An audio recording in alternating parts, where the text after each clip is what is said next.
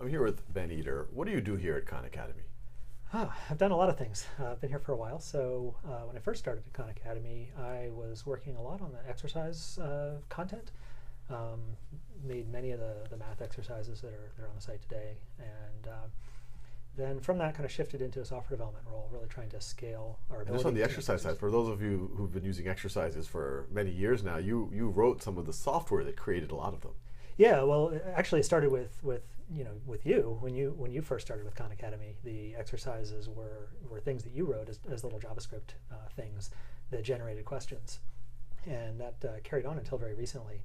And so a lot of the work that I did was building more of these question generators that could generate infinitely many problems, so that folks could get as much practice as they needed. And then, so I built many of those, kind of following in your footsteps there. And then, more recently, we were looking at how to expand that because, I'm one person.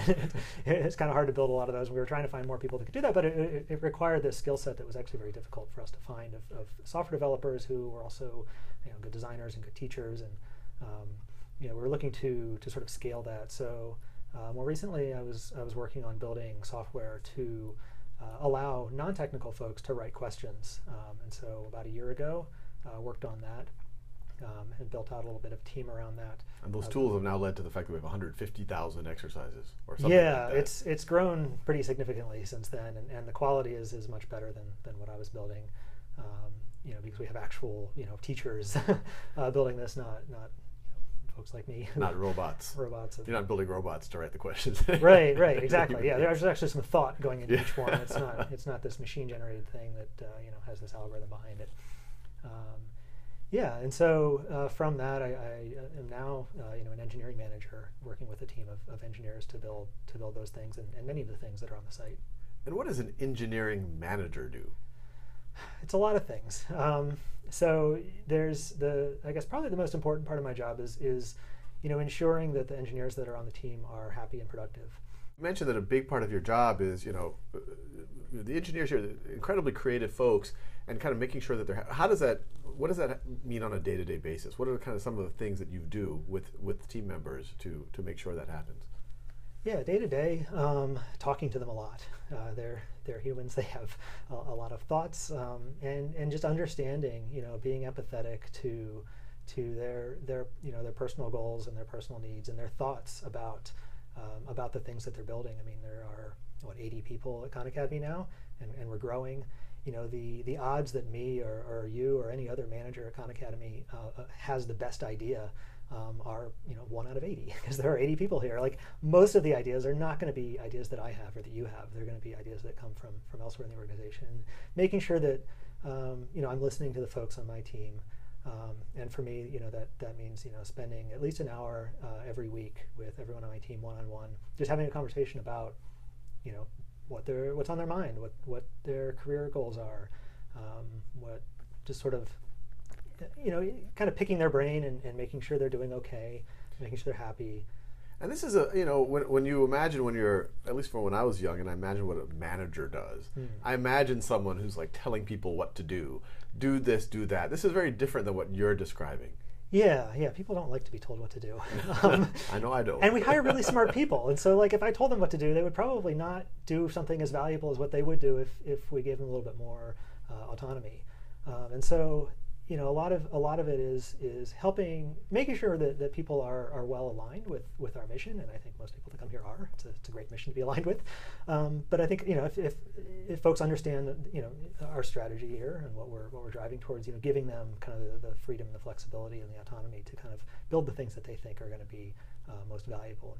Yeah, we've thought about even renaming manager to supporter because it really is about empowering. Yeah, I mean, most of my job is figuring out what's blocking people from being productive and trying to remove those blocks.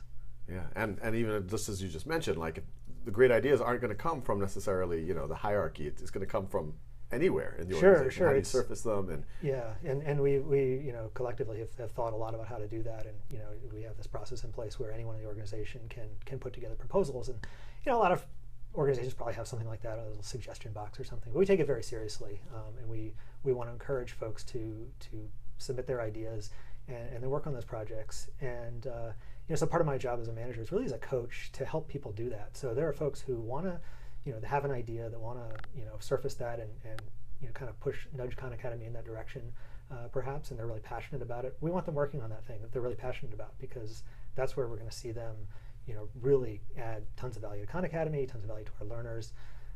And so my job as kind of a manager, as a kind of a coach, is to help them do that. And maybe they don't have the experience of like writing a proposal. Maybe if they didn't come from a startup where they had to write proposals and pitch investors, that's a little bit intimidating for them to write a proposal and pitch you on this idea. I'm very intimidating. Yeah, I work on that. Yeah, well, maximize my intimidation. But you know what I mean. I mean, putting together this proposal and trying to pitch it to more senior people of the organization can be intimidating. And as kind of a manager, as kind of a coach, helping people, giving them feedback on their ideas, helping them craft that document if they want. I can sit down, work side by side with them to write that kind of proposal. So really helping people, making sure that we are, getting as much out of each individual's abilities as we can. You have a pretty interesting story about how you discovered Khan Academy. As much of that as you would like to share. That goes back a ways. I mean, we go back to when I was in school. I didn't have a great time in school. I actually didn't do particularly well in school at all. Always got kind of C's and B's and C's, mostly C grades in school, and kind of had this sort of negative experience, I guess, with the education system. Didn't really think much of it. And I did go to college, but didn't do particularly well. Ended up failing some classes. Ended up failing out of college, and just kind of never quite understood why, because I felt like I was a smart person, but somehow the system had just kind of not worked for me, and it kind of the system kind of failed me.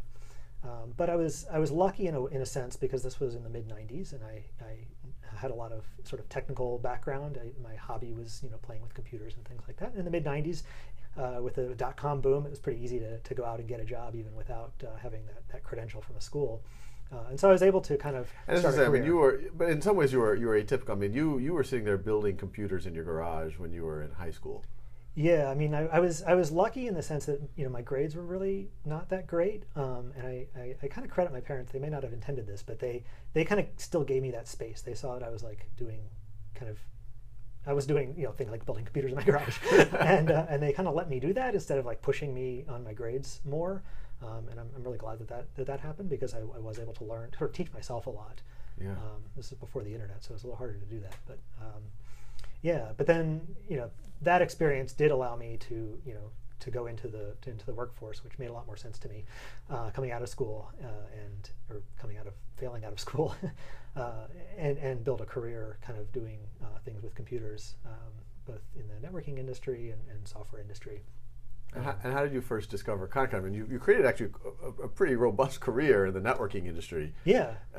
How did you stumble on Khan Academy? Yeah, so I was working in the networking industry, and then ended up starting my own company in the networking industry, and build a network performance measurement product. And as I was talking to customers, I was having some difficulty explaining the value of my product, because my customers didn't have as good a grasp on statistics as I had hoped.